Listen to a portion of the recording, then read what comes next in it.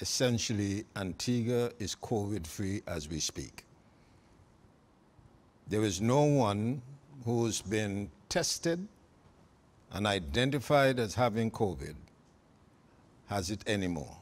Minister Joseph outlining a major positive in the fight against COVID-19, but he cautioned against triumphalism, insisting this is just the first battle in the war and more battles lie ahead.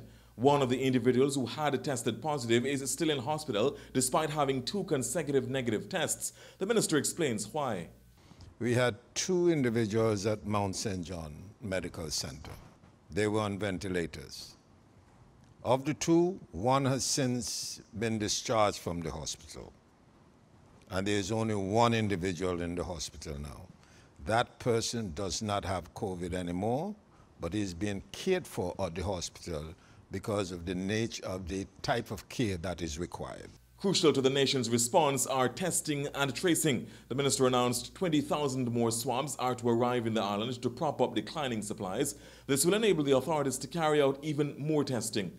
So far, just over 600 people have been tested. I asked the minister about the number he would have ideally liked to have seen tested at this point.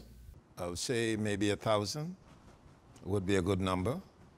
And we could very well achieve that when we get the supply of swabs that we anticipate should be here.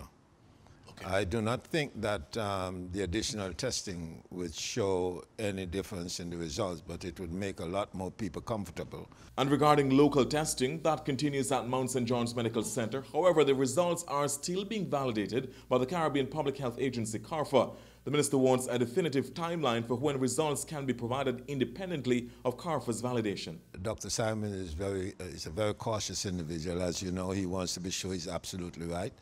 But it shouldn't take much longer for him to start the testing and the results being released in Antigua and Barbuda.